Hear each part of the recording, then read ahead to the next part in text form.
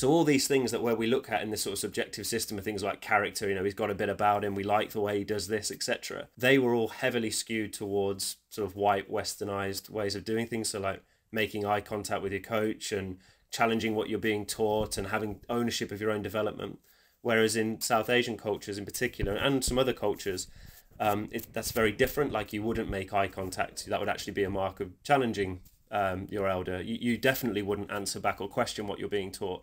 And all these things we sort of found, they were adding up to be misunderstood from a child that might be trying to show respect in the best way he can by looking down, not answering back and not asking questions. You might look at that child and go, you know, he's not giving me anything, he's not interested. A question his attitude. And then you look at the privately educated kid who's really good at conversing with you, really knows how to sort of play the system in a way. And then on top of all the other advantages around the training and facilities, etc., it adds up to what it was, that 34 times more likely.